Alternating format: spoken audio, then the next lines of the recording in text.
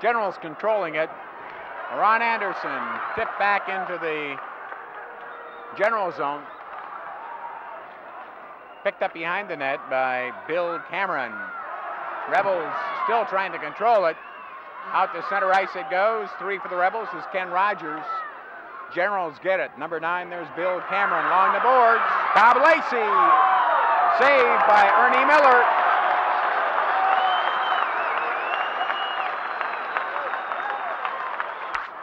Schultz with it, behind the Generals' cage, coming out with it in the far corner, trying to set it up.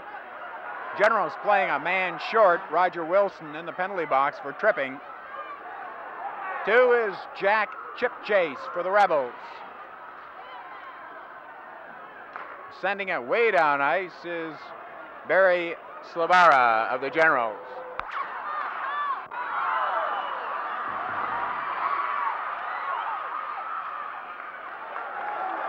LeBee fighting, trying to get the puck.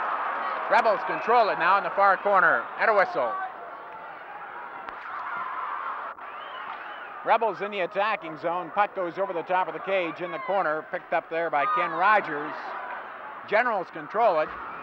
Shoving it up ice is Ron Anderson for the Generals. 4 for the Rebels. Jim Lorette back behind the cage. Trying to get it back up ice. Don Burgess controlling it momentarily for the Generals, and it goes over the screen.